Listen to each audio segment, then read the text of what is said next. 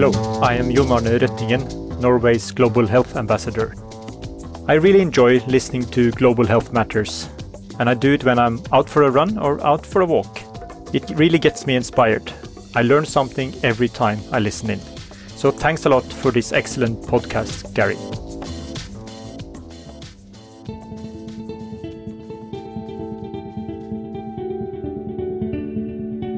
Hello and welcome to the Global Health Matters podcast. I'm your host, Garry Aslanyan. As you just heard, every month we are joined by listeners from all over the world. Jon Arne Røttingen, thanks for your message. It's always encouraging to receive feedback from our listeners. We kick off a new year with a conversation about the future and the new advances that are transforming global health practice. Like many of you, I've enjoyed playing around with ChatGPT, a large language model chatbot developed by OpenAI. It's been fascinating seeing the breadth of its functionality and human-like responses. Investigators have already been testing the applicability of artificial intelligence to healthcare. A recent study in PLOS Digital Health has shown these kinds of AI algorithms to have huge potential in the early diagnostics of dementia. In this episode, we will be discussing advances like these, among several others.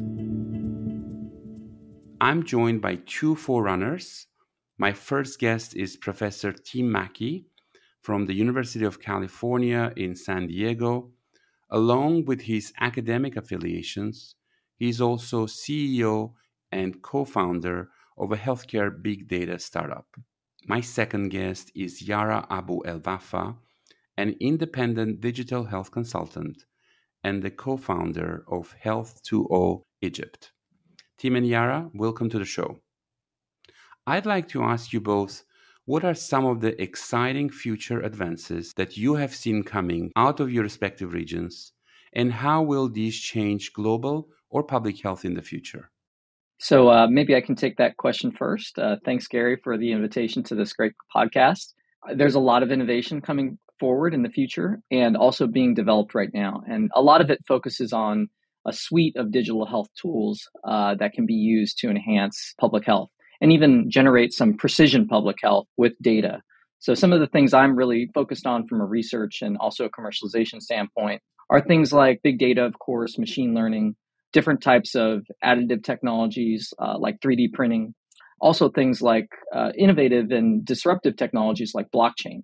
So these are all technologies that tend to be used in a very commercial setting, tend to be adopted by industry first and public health later.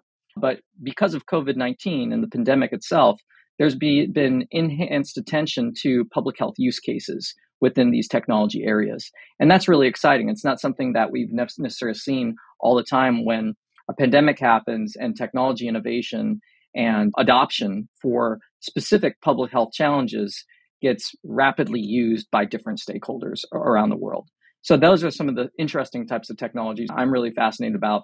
The challenge, of course, now is creating technology that's really purposely driven for communities, for public health purposes, and that are not just for commercial purposes, but serve a public good. That's great. And what about you, Yara? So also first, thank you, Garry, for inviting me to this podcast. I've been listening to many of them, and I'm happy to be contributing. Similar to what Tim is saying, in the region, in the Middle East, we've been seeing massive and exciting developments in the past 10 years. And with the COVID, it has accelerated these developments into public health use. The thing I'm mostly excited about is the data. We've moved really from the hype of digital transformation, different tools, what is AI is going to do, into understanding that data is the bedrock for providing like evidence-informed interventions within the health system. And many different health systems within the region has been implementing like national level systems to collect, aggregate, and report on data. So you have the UAE, for example, has mandated the use of EHR in all of the hospitals. Iraq is implementing like health information systems, vaccination monitoring, and these systems together are realizing more informed decisions for public health. And also the focus on genomic data. There is a lot of focus now, specifically in the Gulf countries, for collecting genomic data, which is really new to the region. There was an audit on the genomic data publicly available, and there was less than 0.08% of Arab or Middle Eastern origins. So the focus on genomic data will provide like a massive progress in understanding of the disease and public health within the region. Great. Thanks, both of you. So interesting you've been mentioning some of the countries in the Middle East. You may have heard that WHO, working in partnership with the Ministry of Health of Qatar, recently launched Florence version 2. Florence is the world's most extensive and freely accessible artificial intelligence health worker. So for this episode, I had a conversation with Florence. How do we know vaccines are safe, Florence? There are a lot of opinions on this question, but the WHO and Florence have the information to show that vaccines are very safe. Would you like to know more about this? No, I want to know, Florence, how much exercise I should get a day. Hi, I'm Florence, and it's so nice to meet you. Human health is my specialty, and I want everyone to live a healthier life. What interests you most? How much physical activity I should get, Florence? How much physical activity is needed for good health depends on your age and population group. I have a lot of information I can share about this. Select the age or population group you would like to learn more about. Sorry, please type or say one of the age or population groups on the screen. Florence, will you replace all health workers in the future? I'm so glad you chose this topic. Mental health is a key part of our overall health. When we feel mentally well, we can work productively, enjoy our free time, and contribute actively to our communities. I want to thank you, Florence, for helping me today. Have a great day. Florence was engaging, but I must admit I didn't get responses sometimes that I really had questions to, and it felt that she was telling me things that I needed to hear. Yara, have you talked to Florence before? What do you think about this AI health worker? I've tried to talk to Florence about weight loss, about smoking, a couple of things that she has out of the medical dictionary. And I absolutely love Florence. I think it's definitely on track to be a game changer in public health. So future versions of Florence, or generally like AI-powered chatbots, have many use cases. They can have like debunk medical myth. They can respond to simple medical questions. There is a lot of possibilities for like the future of Florence. Mostly that it can become the first line of primary care that would initially like relieve some of the pressure of the medical professionals. I guess for Florence to realize its full potential, there are few things that needs to align together.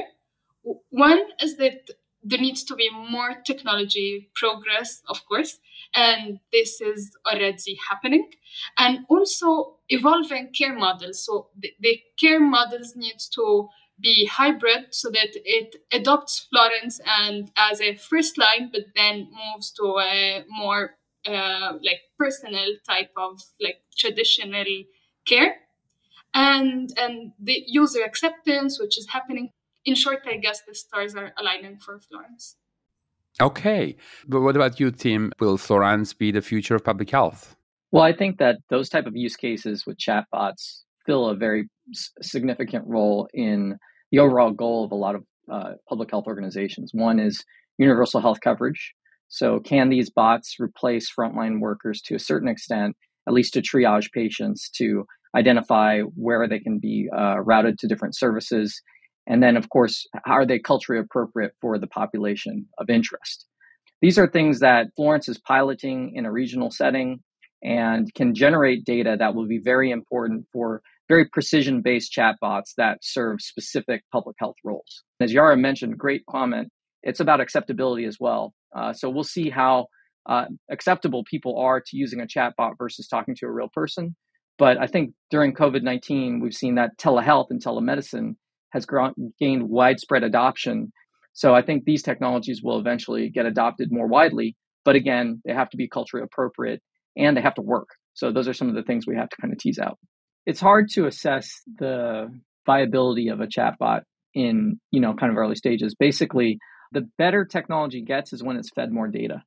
So as a chatbot like this gets more responses, gets more voice recognition components to it, gets to understand what the lexicon should look like for culturally sensitive and appropriate messaging, gets to understand the logic steps to a particular question, technology will improve. So I think the thing that's important for public health people to understand is that we can't just depend on technology to solve all our problems. We have to give it time to develop, and we have to invest more in it. And that's what I'm concerned about, is a lot of the investment in public health is around prototypes, small use cases, and there's not enough investment that comes in after to really scale it to something that someone can use. But I think if you think about the primary use cases here, improving access to healthcare, potentially task shifting for certain healthcare workers, addressing burnout to a certain extent, I think these technologies have a lot of validity to them. They just have to be continually invested in. I guess I have one more comment building on what Tim is saying. It's actually culturally appropriate. When I was talking to Florence, it uses modern standard Arabic. And I think for the region where I operate, the Middle East speaks more than almost 27 dialects, which is quite different from the modern standard Arabic. So talking chatbots in the future will need to take into account this, and this technology is getting more and more available within the private sector, but thinking of those specific needs of different population groups and subgroups would be really important for the overall acceptability. Interesting. I mean, clearly, just had a conversation with her in English, but that probably goes for many other regionalization of languages and other cultural issues that we may not even be aware of. Next, maybe we can look at more detailed sort of approach to strengths and weaknesses of these new technologies. Maybe I can start with you, Tim. Both as a researcher and innovator, you've been exploring the role of big data to tackle issues ranging from counterfeit medicines, corruptions in the system, or in the opioid crisis in U.S. What are some of the merits and shortcomings of having so much information readily available out there? What do you think are the pitfalls here? I'll just provide one case study, and I think it's something that people talk about a lot, and that's the infodemic, the COVID-19 infodemic, which we do a lot of work with the WHO and with other partners on. And it's great that we're in an information age where there's so much available information out there. But an infodemic is characterized by the abundance of information, a lot of it sometimes not helpful to people trying to engage in healthy behaviors.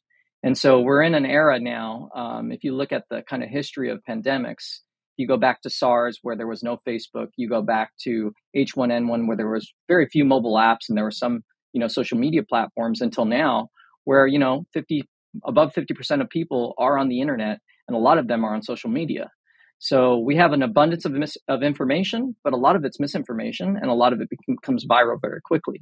So as public health, professionals, we have to catch up to those tools. We have to develop tools that are specific to communities and the types of information they receive, to address information voids when information is not presented by public health people and someone fills that area with information that's incorrect. And the most important thing is this technology and whether there's misinformation available in these communities really has real world impacts. So this is an example of, lots of technology, lots of good use of the technology for things like precision ads, precision, making people buy stuff, but we don't have the same technology to really combat misinformation the way we should. So that's an example of where a lot of research has been going on over the last 3 years to identify different types of misinformation, different types of infodemic spread, different types of tools, whether it be machine learning, natural language processing, whether it be things that mainly focus on network analysis, et cetera, understanding the virality of this content. And so a lot of research has gone into this. But at the same time, there's a commercial component where we have to figure out how platforms can implement these technologies and use them and really focus on public health before they think of commercial interests. We're still trying to figure out the balance between understanding what free speech is on the internet and what is the best outcome for people from a public health standpoint when you're going through a pandemic and an infodemic at the same time. It's good that you explained the term infodemiology. We will provide some additional resources for our listeners so they can learn more about it. Yara, you are active in the digital health space in Egypt. There's been an epidemic of mHealth, eHealth solutions. We've discussed this in our digital health episode in season 1, actually. However, this enthusiasm has been mismatched with the needs and realities of health systems, and we haven't really seen an extensive population-level impact of these solutions. What has been your experience with evolving areas such as this? I think that question has two parts to it. One around the innovation landscape in Egypt, but also the Middle East. So the digital health innovation landscape has been seeing massive progress. It has been attracting a lot of investment. So in the past 6 years, it attracted more than 22 times in terms of investment. And it has been the largest growing sector in the region. So in that sense, there is a healthy ecosystem that is showing progress, creating an impact within the population. We've done research, other organizations have done research, and it's basically 4 types of innovations: service delivery, clinical decision support, practice management software, and mental health. So the fastest growing innovations in the region are Visita, for example, which is an Egyptian medical service booking platform; El Tibbi, which is a Jordanian telehealth platform that has done over 5 million consultations in the past few years; Shizlong, a mental health platform. Most of the innovations tend to be on the service side while improving access and cutting costs. So that's because it's mostly driven by convenience and efficiency. These innovations, I'd say, are definitely targeting real demands in the healthcare market. That is rather different from the public health needs. So let me give you an example. Most of the digital health, they are focused on market needs that is highly profitable and scalable. And that's because innovations that does not have a proven financial ROIs are still extremely limited because they don't get funded.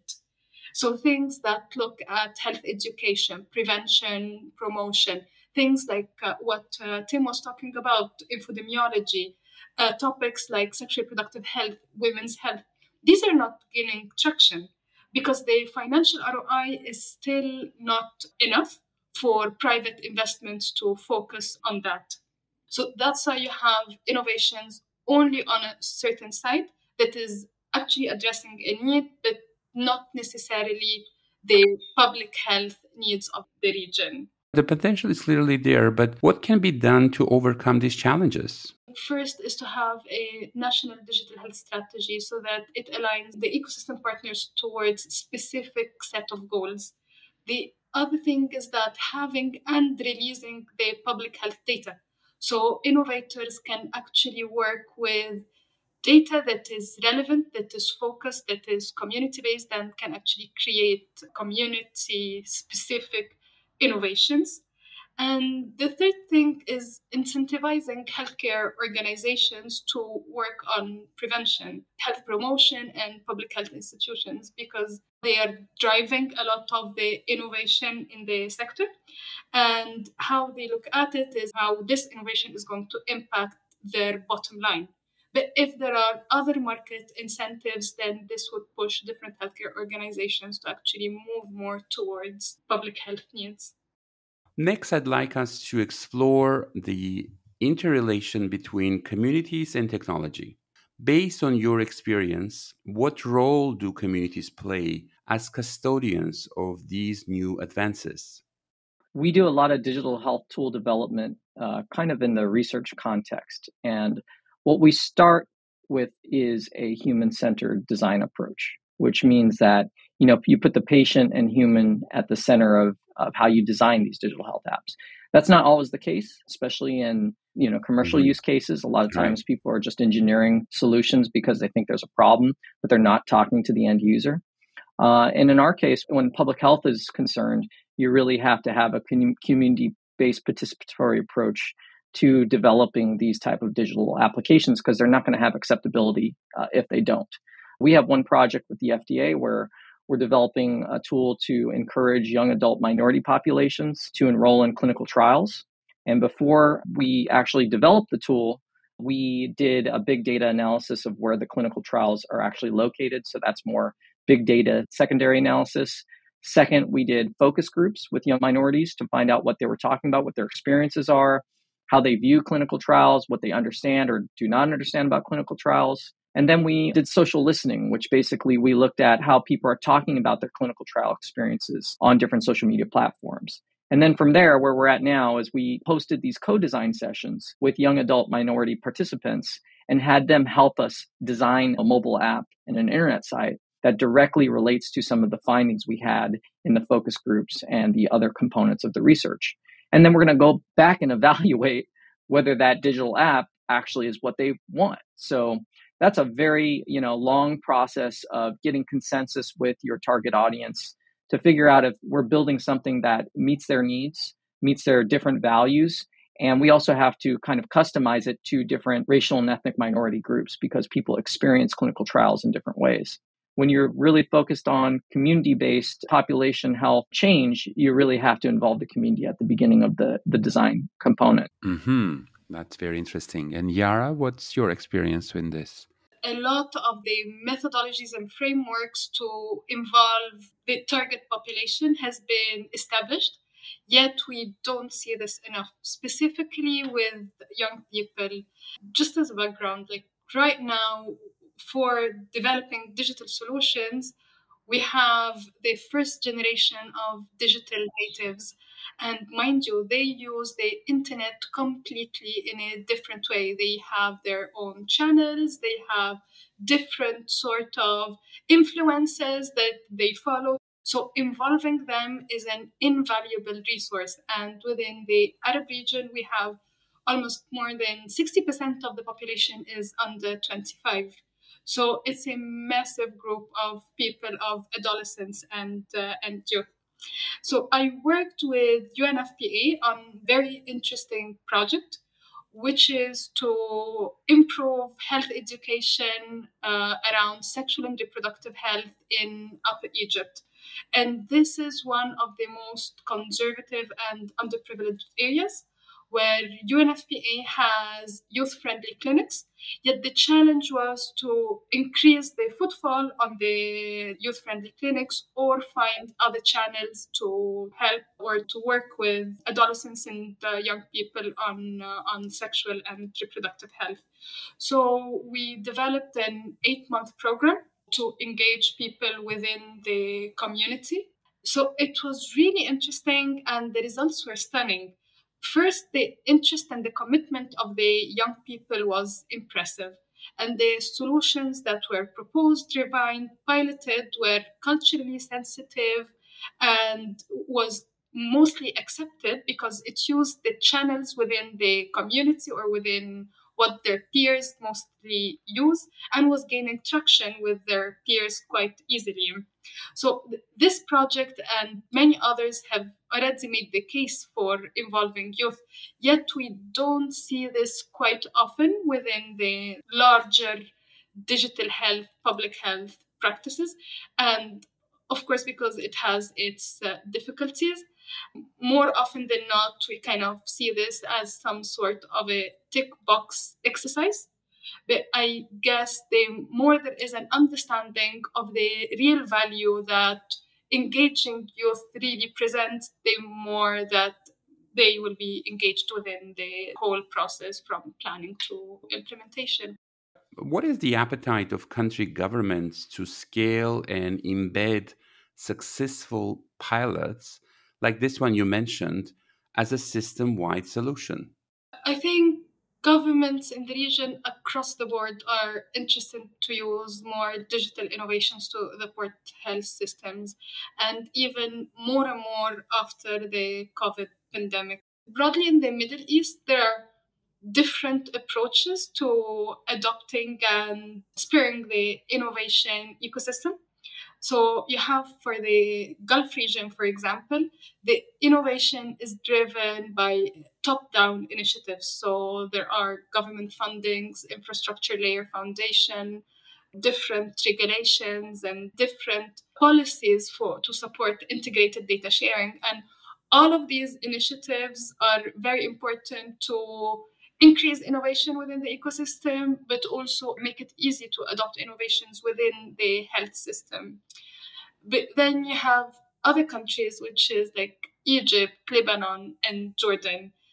These are fast-growing population, and there is a patchy access to healthcare system depending on the income, location. So innovation is driven predominantly bottom up, with innovators and entrepreneurs trying to make a dent in the systems. Tim, you're based in California, which is a hotbed for future advances. Can you tell us more about the opportunities and challenges in your innovation ecosystem? There are different resources available to digital health entrepreneurs, and the ecosystem has been really strong over the last 2 years. There's been a lot of large-size deals and funding opportunities from VCs and other private equity groups that are looking at digital health. And we're saying COVID's exploding. Every company has a digital health COVID use case. There was a lot of funding that came through. Most of the funding, I'm looking at Rock Health data, is in the mental health, oncology, cardiovascular, diabetes, and primary care areas. So these are just continue to be areas that are staples for basically the U.S. healthcare system. This is where we have the most use rate. It's the most profitable, et cetera. A lot of investment is still going into drug discovery and R&D. And so standing up a public health use case is actually very hard because it's not seen as something that an investor would ever want to invest in because it's not focused in the clinical setting. There's very little ways to make money or to monetize it. There may not be any type of reimbursement process for it unless you can put it under the umbrella of preventive care, which a lot of public health use cases are actually not always preventive care as well. So from my experience as an entrepreneur as well, we had developed technology through research to address illicit online drug sales. And this is a huge issue in the United States. It's a more regional issue than it is a global issue because we are going through an opioid crisis where a lot of people are chemically addicted to opioids. And then at the same time, we're having a crisis of counterfeit fentanyl that's entering our supply chain as well and is leading to a lot of overdoses. Any investor I talked to was not really interested in that. Like no one's going to pay for monitoring of the internet to make sure that people are safe from, drug sales. That's the job of the government. That's the job of someone else. It's not a profitable area. Substance use disorder is generally not a profitable area for digital health applications. So what happens in this ecosystem is the U.S. government provides funding for these type of public health use cases through what's called an SBIR program. It's a small business innovation research grant that essentially takes mostly academic research and tries to translate it into commercial solutions. And then with the support of the government, you can hopefully gain some commercial traction with a government partner or with a commercial partner, et cetera. And so that's one good gateway for public health-centric technology that has a public good to it, but may not be commerciable right away. Even with that support, it's relatively still hard to commercialize this technology. So one of the things that unfortunately we have to be prepared for is to talk to investors, to VCs, to different people in the space of not just social impact investing, but actual investing in companies. And you really have to put that value proposition of why public health comes first. And you have to find a revenue stream to support it. And that is still a very difficult proposition, even in the United States where we have a lot of resources. That's interesting, Tim. It seems there is really an ecosystem gap to fill when it comes to innovative solutions for public health. But not to discourage our listeners, what opportunities are there for those who want to engage in innovation within their own public health settings? One of the things that gets me excited is that a lot of this technology is available. It's open source. During COVID-19, I think everybody I knew had a COVID-19 dashboard, some data visualization that they had built, customized to understand different patterns of the COVID-19 pandemic. We had Johns Hopkins University running a dashboard that was used all around the world and was not from a government agency, was not from private sector entity, but was from some group that was aggregating data in a way that people needed it. There is really good opportunities for people in low to middle income countries and even high income countries, of course, to leverage free tools to them to creatively solve new challenges. People are really super innovative, and they have the knowledge base to understand how their localized problems can fit into a technology solution, and they just need the tools to do it. Just a lot of space in that innovation cycle to be disruptive. I do actually think that, the liberalization of these tools and the availability of them, and then the training and education that comes with that, can really be a game changer. Because these tools weren't necessarily available to most people before. I'm encouraged. There's a lot of good people in this space, and I do believe in the power of creativity and human intuition, and I think these tools will help us get there. Mm-hmm. Yara? So I think one of the things that we tend to use a lot of big words when it comes to public health and digital health and innovation and frameworks and theories, but at the end of the day, it's not as hard as it sounds. And a lot of people within middle and low income countries are actually realizing this and are developing innovative solutions. And as Tim was actually saying, there is a lot of available open source solutions right now. And also a lot of education materials that are available, courses from the best universities in the world that are available online for free. And all of this together is not only will be used, but we see being used within different low and middle income countries. And South Africa is actually a great example in terms of low resource settings, constrained, but with exponential innovations happening within the health system. Mm-hmm. So, final question. How do you envision the future of public health? Looking through my imaginary lens to the future, I'd say there are 5 things. Public health in the future would be participatory, preventative, personalized, democratized, and as you were saying, Gary, earlier, destigmatized. This is a long list of adjectives, but as I was saying earlier, they're easier actually than they sound. It basically means that health systems will empower people to take charge of their own health, shift to more preventative approaches to keep the population in this magic circle of wellness, and provide tailored health services when required that addresses specific need of the individual regardless of their age, sex, gender, income, or the type of indication that they might be struggling with. That's my future version of public health. Mm-hmm. And Tim, can you match that? I cannot match that because that was an excellent vision of what public health can look like in the future.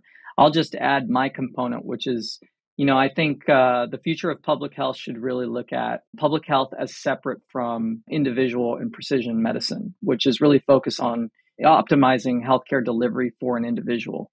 But what we're really talking about is population health. We're talking about the fact that diseases are globalized, that pandemics are going to emerge over and over again because of the zoonotic component of these diseases and our ecological impact on the earth.